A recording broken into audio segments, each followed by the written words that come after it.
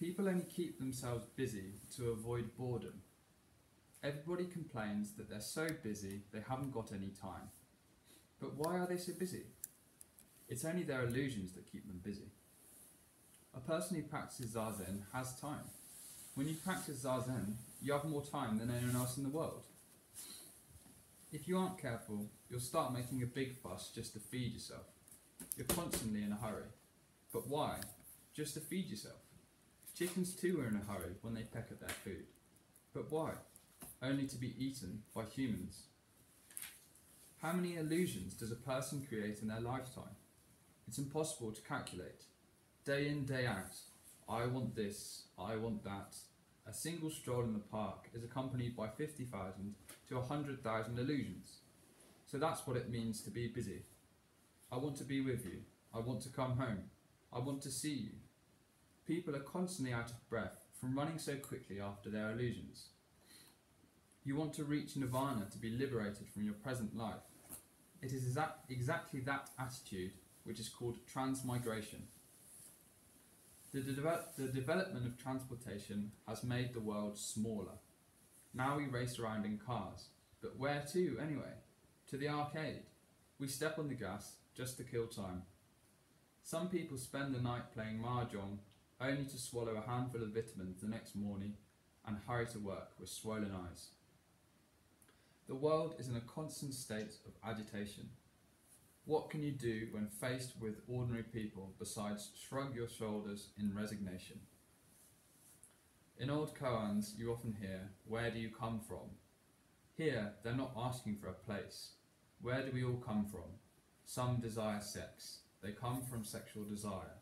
Those who are greedy for money come from greed. Please give me a reference. A person who says this comes from the desire for career and fame.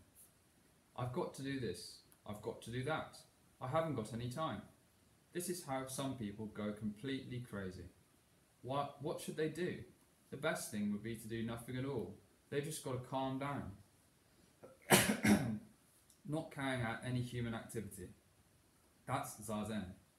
Big businessmen and politicians complain that they're so busy, but at the same time they take their chances with 2 or 3 lovers. The question is simply, what is important to us? There's no end to running away. There's no end to running after. In this moment, we practice Zazen without complaints. Nothing is more precious than a life lived out of the full lotus posture.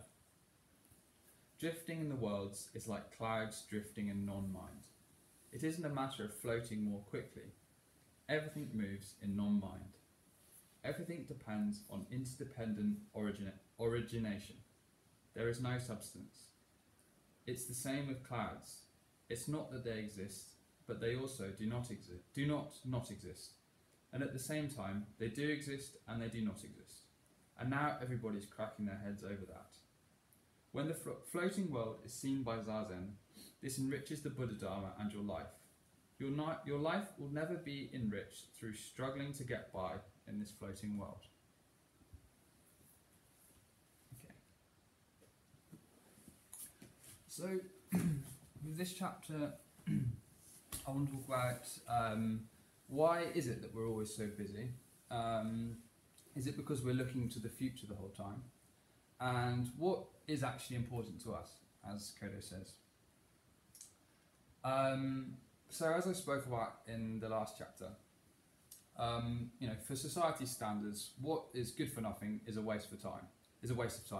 If we do something that is really worth our time, we should do what we want to do.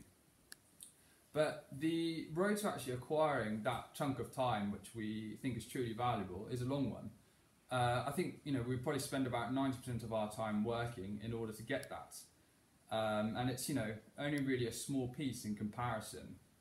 So in the end, we feel like we have no time at all.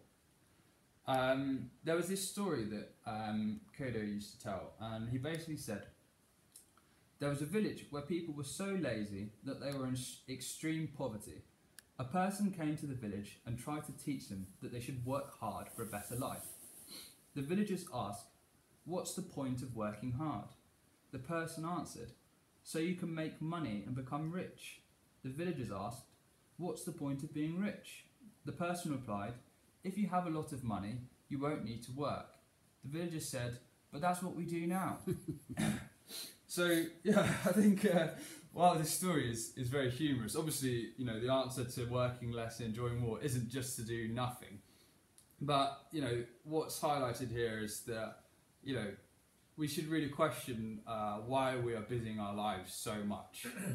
You know, what is this sort of working, you know, 90% of the time and having no time, you know, what is this all about? And as Kodo, you know, describes in this chapter, you know, as the world becomes more and more advanced, everything is becoming more convenient. You know, it takes less time to get where we want to, and work itself, due to various technologies, is becoming easier and easier. So as a result, we actually are, you know, starting to have a bit more time for ourselves than before, perhaps. But regardless of this, our lives have become even busier. And I think the reason for this is that we expect more and more from our time, because, you know, we're used to things getting faster and faster. So, you know, our expectations are also becoming bigger in terms of, you know, what we want to do with our time. So while the world has sped up, you know, we've also become more busy. So as Kodo says, the world is in a constant state of agitation. So I think, you know, as we, you know, rush around more and more, we're just sort of getting more and more stressed out. And as a result of all this progression, I think our concept of time is becoming, you know, more and more abstract. So essentially, there'll never be enough time to do what we want, because you know, our desires are increasing, and really they're endless. So as Kodo says, how many illusions does a person create in their lifetime? It's impossible to calculate. Day in, day out, I want this, I want that. A single stroll in the park is accompanied by 50,000 to 100,000 illusions. So that's what it means to be busy. People are constantly out of breath, running after their illusions. So, personally, I'm, you know, a complete sucker for this idea of, you know, never having any time, because I do this thing basically where I'm constantly stacking up all the things I want to do. You might notice when I'm Tenzo that I'm rushing around like a maniac when I've got 2 hours before the meal.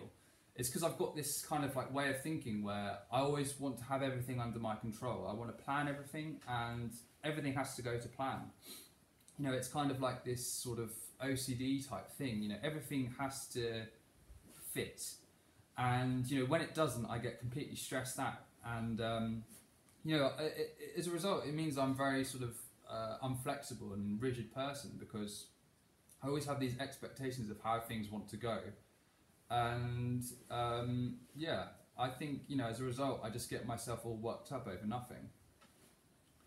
And I think, you know, even, you know, doing this, you know, say if you're cooking or something and you're planning all these things, or even now when I'm reading, or when I was listening to Eko-san, you know, well, not listening to her, when she was reading in Japanese, I was already planning the next things I'm going to say, or even thinking about my rinko afterwards. You know, you think you're kind of making good use of your time, but really, you know, you're just completely absent from what's right in front of you. You know, you think all this planning is good, but you're not really, you know, just being in the present moment. And, you know, as Kodo says, you know, this type of thinking is just illusions. And as Kodo says, you know, our illusions come thick and thin. You know, they come by the tens of thousands. As he also says in this chapter, there's no end to running away. There's no end to running after. So yeah, in a way, this kind of planning is, you know, you're somehow, you know, you're trying to sort of, or you're not intentionally, but you're escaping from the present moment. He says, I've got to do this, I've got to do that, I haven't got any time. This is how some people go completely crazy. They've just got to calm down. Yeah, so, you know, when I'm going completely bonkers over nothing, you know, it's just, it's pointless. It's a waste of time, actually. You waste time just rushing around like this. You're not paying attention to what's right in front of you. For some reason you think you have no time, but actually, you know, you do have plenty of time. As Dogen said in Shobogenzo Uji, he basically said that the whole of existence, the whole universe exists in individual moments of time. So in each moment, we really have everything we need right in front of us. Everything that we need to take care of is right there. The whole universe is in fact right in front of us. There's not something else to be done at some other place or some other time. And this is why Kodo says, when you practice Zazen, you have more time than anyone else in the world. So you have this, expression that, having the whole time in the world, or I had the whole time in the world, or you've got all the time in the world. And really this applies to every moment, I think. But, you can only see this when you stop, kind of trying to plan everything and put everything under your control. And as Dogen also says in this chapter, because Uji basically means existence time. So he says, because time is existence time, it is my existence time. So yeah, really, this idea of, non-separation and this kind of thing, if you're not separate from the universe, this also applies to time as well. So, no matter what you do, you really have all the time in the world. So there's no need to get so worked up over it. So yeah, that's me for number 18. Does anyone have questions for this part?